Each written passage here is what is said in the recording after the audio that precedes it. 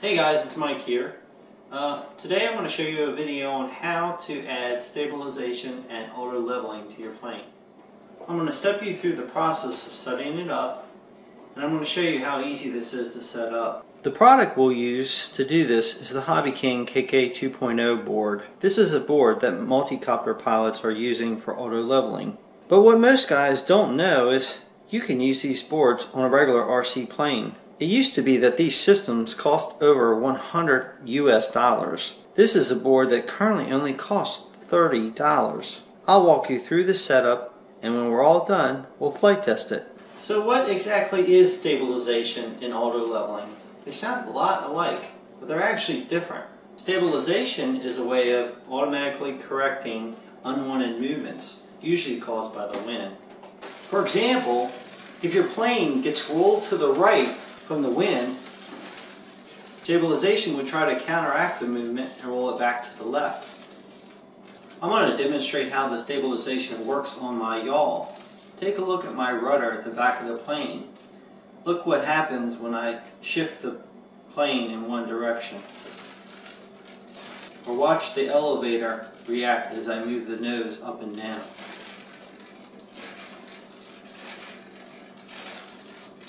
Watch how the ailerons react when I roll the plane right or left quickly. Now, auto leveling is a way to keep the plane level. This means that the plane isn't rolling to the right or the left, and the plane and the nose isn't moving up or down, but the plane is staying level. Let me demonstrate auto leveling for you. Watch my ailerons now that I have it in auto leveling mode. When I try to turn my plane to the left, aileron tries to correct that and turn the plane back to the right. Notice how it works on both the right and the left ailerons. Take a look at my ailerons from this angle.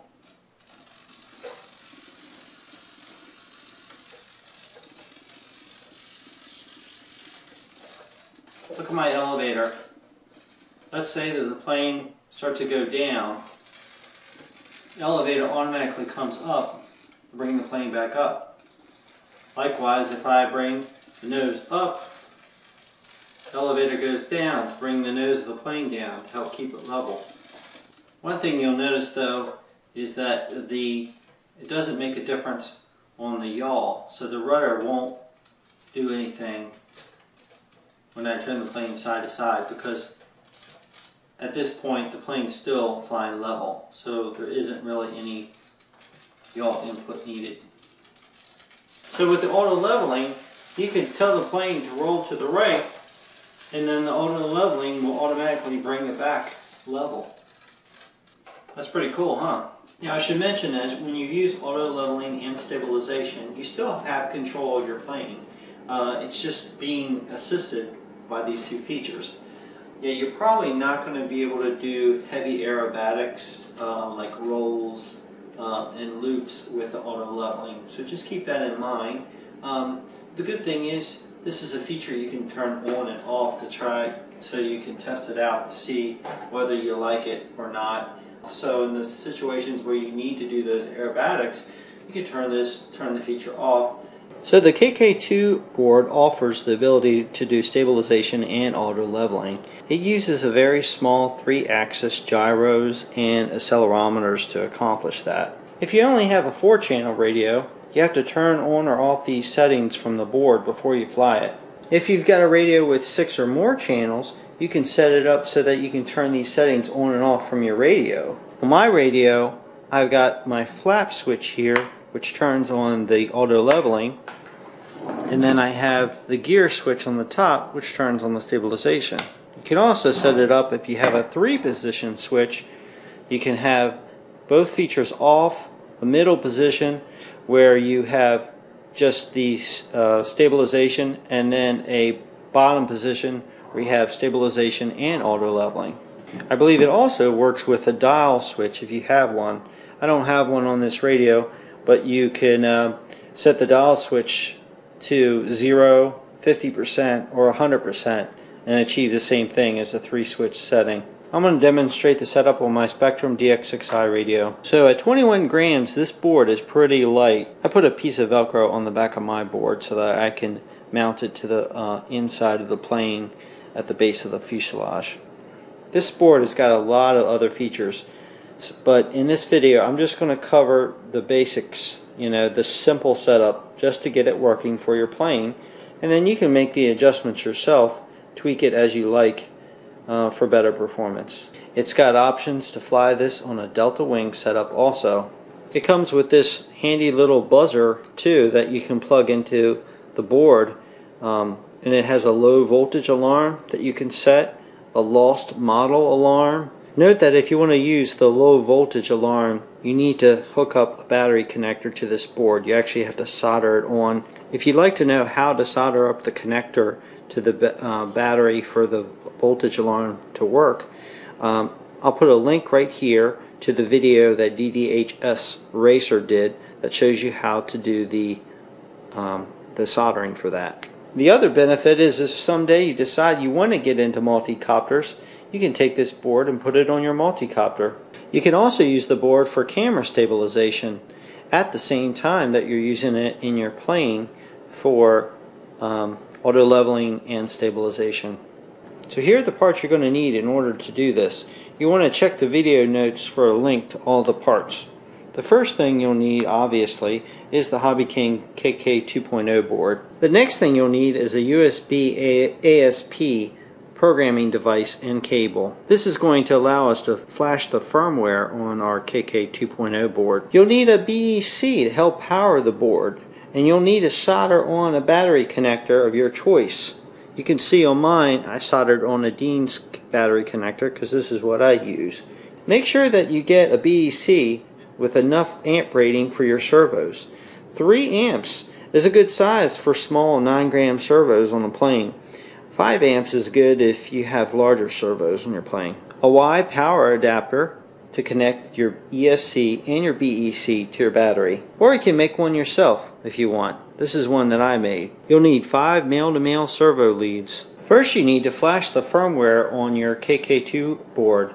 There's a special Open Arrow 2 firmware that you put on this that makes this thing work for planes and not just multi-copters. Now if you're a PC owner, you'll need to install the driver for the USBasp programming device so this thing can plug into your computer. If you're a Mac owner, you don't need to install the driver. Flight Test did a good video to show you how to install the driver for this thing. I'll supply a link to the video. Go ahead, watch the video, and come back here after the driver is installed. Now that you have the driver installed for your computer, you want to plug in the ribbon cable into your KK2 board.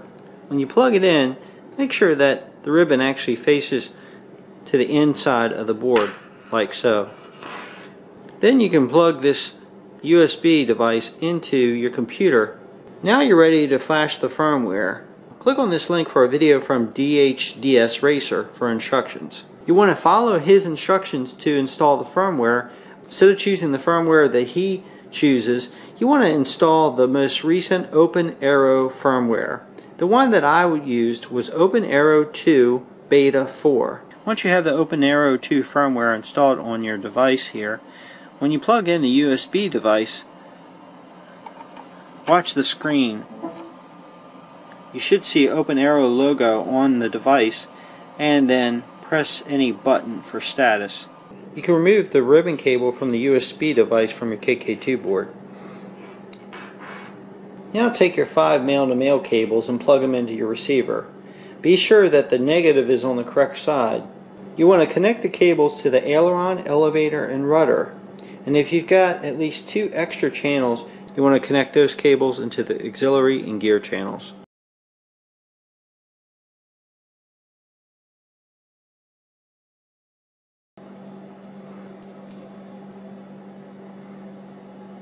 Note that you're still going to take the servo cable coming from your ESC for the throttle and plug that into the throttle channel into the receiver.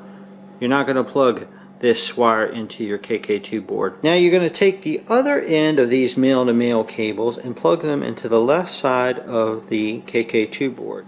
You're going to use these top 5 rows. In row 1 you're going to put the aileron, in row 2 the elevator, row 3 the auxiliary, and if you're using a 4-channel radio you can leave that empty. In row 4 you're going to use the rudder, and in row 5 you're going to put the gear channel. And again, if you're only using 4-channel radio, you'll leave that empty. So you actually only use 3 of these male-to-male cables if you're using a 4-channel radio. Let's go ahead and plug mine in.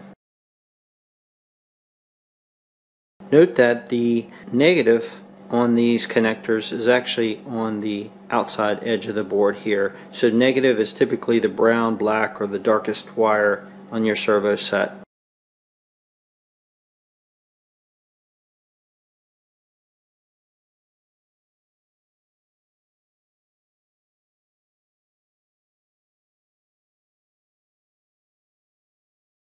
Now on the right side of the KK2 board, we're going to plug in the BEC and the servo connections, making sure again that the negative or the dark wire is on the outside connector. You want to leave row 1 empty. In row 2 you want to plug in your BEC. You want to leave rows 3 and 4 empty. In row 5 you want to plug in your elevator servo. In row 6, you want to plug in the Y adapter for the aileron servos. If you have separate right and left ailerons, then you're going to plug the left aileron into row 6 and the right aileron into row 7. In row 8, you're going to plug in the rudder servo. You want to plug in the Y adapter into your battery for testing. Now I suggest you leave your KK2 board outside of the plane with everything still hooked up just for testing and adjustments. We're going to be pushing the buttons here, so you want easy access to this thing. If you need to, install some short servo extensions on your wires in order to get this thing outside your plane. The other thing you want to do is just double check your different connections and make sure that everything is set up right and you have all of your negatives on the outside of the board on the right and on the left here. Now if you wanted to, you could take your buzzer and you can plug it into your board. It goes on these 2 pins right here. I'm going to leave mine off because it just beeps every time you hit a button in some other instances, so I'm just going to leave mine off for now. We'll hook it up later. Okay, next thing we're going to do is we're going to power this thing up. So for safety reasons, we're going to turn on our transmitter here before we give power to our receiver and everything else. If you want to be really safe, maybe you should remove the propeller from your plane. Make sure your throttle's in the lowest position for safety. So now we're going to supply power to our ESC and BEC. So remember, we have this Y adapter hooked up to our battery. And I don't think it really matters which one you plug in first. I'm just going to plug in my ESC first. And you should start to see the screen on your KK2 board light up. And I don't know if you saw it, but you should see the open arrow logo here on the front when you first plug it in. And you'll see this press any button for status on the screen. If you push the leftmost button here, you actually see a menu here. Let's zoom in here so we can see this. Okay, now we're going to configure some things on the KK2 board. Now if you got the extra 2 channels on your radio, we're going to tell the board which channels to use to turn on the stabilization and auto leveling. So first we want to hit this leftmost button which says menu. Then we want to move down, hit this 3rd button here to go down to RC setup, and hit this right button here to go into the RC setup. We want to go down to stability input and select this. You can move this up and down, but you want to choose gear and click this right button here to save it. Next we want to go down to the auto level input. Select the right button here to choose that. And you want to move this up and down until you see throttle, and then click the right button here to save it. So now stability is assigned to the gear channel, and auto leveling is assigned to the throttle channel. Now it might sound incorrect to assign auto leveling to the throttle channel, but the throttle channel is actually just the third row on this left side of the connections. So let's say you have a 4-channel radio and you don't have the extra switches on your radio to turn on the stability control and the auto level control. What you could do is you just come down here into stability control or auto level control, go into that, and in mode you want to go into the mode and change it from stab channel, stabilizer channel, and change that to just either off if you want it off all the time, or on so it's on all the time, and click the right button here to save it. This will leave the stability mode on all the time until you come back in and switch it. Likewise, if you want to change on the auto level to be always on, go down to the auto level control, go into there. For the mode, change the mode from auto chan to on and save it. So now we want to go back, so we're going to hit this left button here, and then we're going to go down until we get to RC inputs. We're going to select that by hitting the right button. Now you should see values in both columns for each connected channel. On your transmitter you want to center all your controls, including centering the trims. Now make sure you set the throttle to the minimum though. Check mine, I'm going to center everything.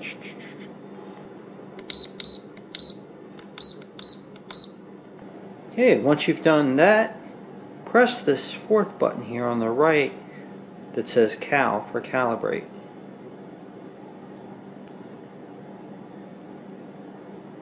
Okay, you'll notice that all your values go back to 0 in the right side column, or close to it. Now you want to test all 5 of your channels: aileron, rudder, elevator, gear if you have it, aux if you have it. And on the screen you should notice a change of plus or minus 1,000 when you move the sticks or the switches completely. This is my aileron. Notice the actual servos aren't moving at this point, only the values here. This is my elevator. That's my flap switch, that's for my auto leveling. This is my rudder. And my gear switch for the stability control.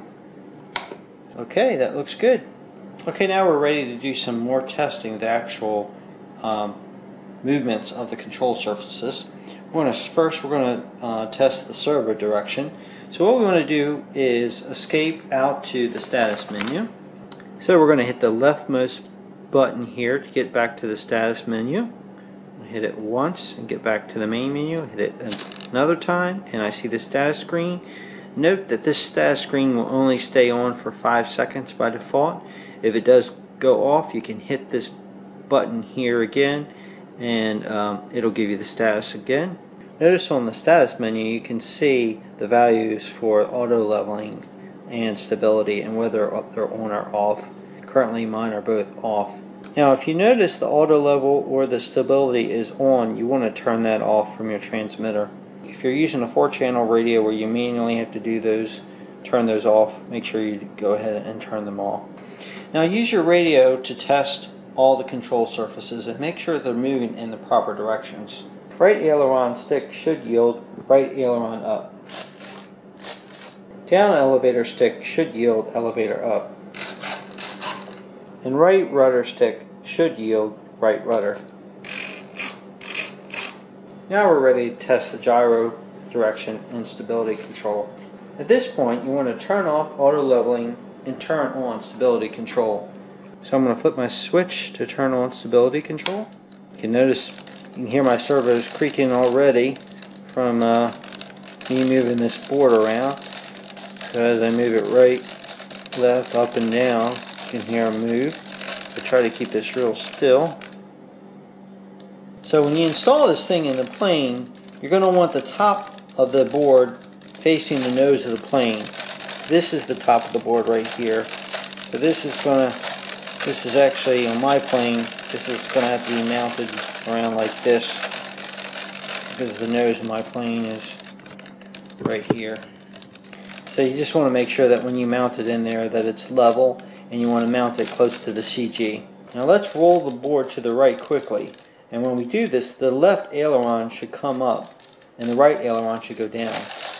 Notice how my left aileron goes up. If I look at my right, it should go down. If they move in the opposite direction, you can use the M6 and M7 mixers to reverse the controls. I'll put a link to the manual that explains this in more detail. Next, what you want to do is you want to move the board down very quickly to simulate going into a nosedive. When you do this, you should notice that the elevator pops up. This is the board going down. So if that's reversed, what you want to do is you want to use the M5 mixer to reverse that control. Now we're going to test the yaw. We're going to twist the board this way and that way very quickly. Yaw the board right very quickly. The rudder should move to the left. And if you yaw it to the left, the rudder should move to the right. If it moves in the reverse direction, you can use the M8 mixer to reverse the control. So next we're going to test auto leveling. So first thing we want to do is we want to turn off the stability control. I'm going to turn it off from my radio. You want to hit the left button to go into the menu, and then you want to go down until you reach the balance meter screen. Select that. This is a pretty neat thing. You see this, what looks to be like a ball on the top of the screen here. And this is going to save what the plane thinks level is. And this could actually be different for each plane. It's not necessarily what would be level if we sat this on a perfectly level table. Some planes actually fly at an angle, so you might have something where the ball actually sits back a little bit. So what you want to do is you want to have this thing level as if it were inside the plane, and if you want to, go ahead and put it in the fuselage at this point. And I'm going to turn mine around as if it were in the plane here, and I'm going to try to keep it as level, what I think is as level as possible. And you don't have to line the ball up in the middle of the circle here before you hit the button. That's not what you're doing. We're trying to set the 0 point at this time. So what you're going to want to do is put it inside the plane, get it level, and then you're going to hit this button back here which says CAL for calibrate. And you want to keep it really still when you do that. Now if you notice the plane flying kind of funny, you might want to come back and recalibrate it. So now you want to hit this first button on the left to go back to the main menu. So now let's turn on auto leveling control and test it out. So if I roll this board to the right, well, the left aileron should come up and the right aileron should go down, and vice versa. If I roll it to the left, notice my right aileron comes up and the left one goes down. If I simulate moving the nose down and I hold it, I should notice that elevator come up. And if I bring the nose, simulate the nose going up, you see the elevator going down. And notice it won't do anything if you yaw the board right and left, because auto leveling doesn't do any effect on yaw. So guys, one thing I want to point out, when you plug in your battery, you want to make sure you keep your plane perfectly still, or still as you can, or you will get a sensor error. Let me show you here.